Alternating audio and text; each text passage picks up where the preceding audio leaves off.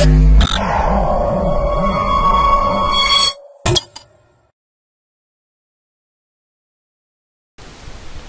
to MyProjectBazaar.com. Welcome to clickmyproject.com. Our project title is Library Management System.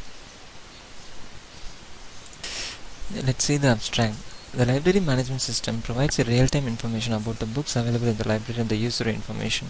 The main purpose of this project is to reduce the manual work. The project is specifically designed for the use of librarians and library users.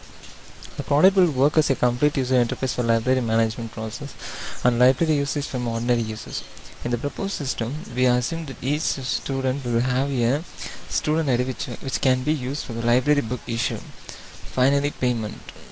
The student status of the issue written is maintained in the library database. The student details can be fetched by the admin from the database and when required, valid students are also allowed to view their account information. Whenever the library student wishes to take a book, the book issued by the library authority will check both the book details as well as the user details and store it in the library database, so the administrator can control the students and manage books. Let's see the flow diagram. Our project starts from the start menu and the library, and that is three type of roles. One is librarian, another one is student, another one is admin.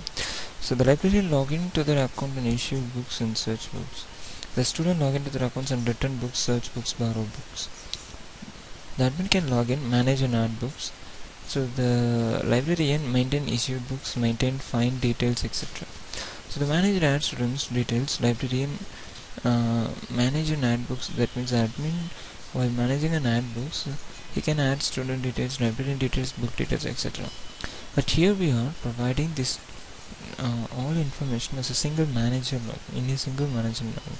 Hence, in our project, there is a single login, that is a manager. The manager will log into their account and do everything in this criteria. Let's discuss about the execution of the work process. At first, we are using our username and password to log into that account. So here only one administrator will maintain all the details. The administrator username and password is admin and admin. So the first option is customer details. The customer details consists of the customer details, that is the customer ID, customer name and everything. So here you can add, update, delete and view the customer details. So I'm going to add some details. You can get the insert successfully message once everything is added successfully. Also you can edit the option using the edit option, and after that you have to update. So here you can see under Dinesh name the H letter has been removed. You can also delete some record by using like this, selecting some data and can delete the record.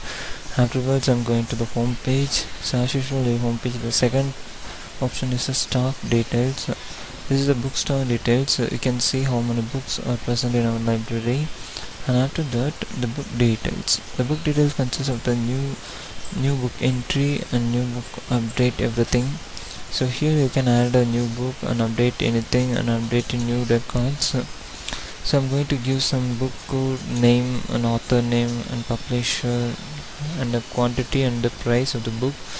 So I'm add some books. So I'm going to view this. Here I'm going to edit some details or delete. You can use this delete option to delete the details. So after that, the third option is the purchase details.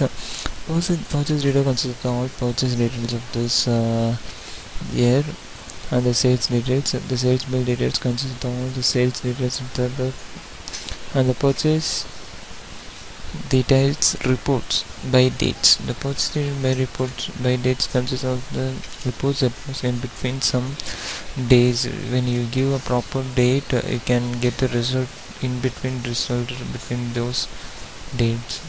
But now there is no results in between these days. If there is, means you can find it. And after that, the sales report. The sales report, as usual, are given by 2 days, and you have to select the date, give the date, start date and end date, and you can see any result between these days. And after that, I'm going to select the pre-order request. pre-order request is just nothing but like the pre-request by the customer before ordering the product, and the history and contact us page. So this is our process.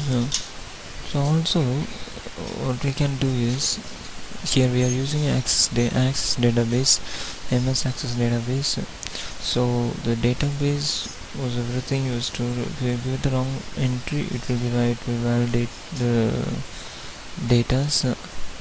So as per I already told, it is in my SQL.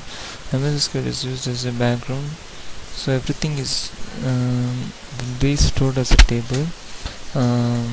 Here you can see the customer ID. So now I'm going to give the customer ID. So to edit the option, directly to edit the option, you need to give the customer ID.